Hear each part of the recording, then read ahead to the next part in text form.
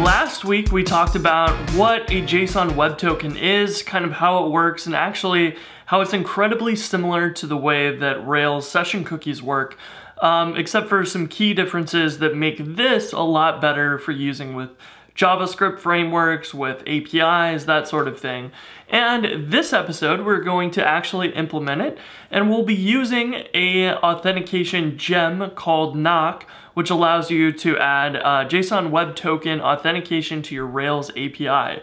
Now, this is pretty straightforward. It is a gem that basically helps you with those methods like devise would do around your current user object and that stuff to automatically authenticate the user, but it'll also do some of the basic things like setting the subject in your JSON web token to the ID of the user. So that's really all you need when you use a token, is that ID of whoever's logged in.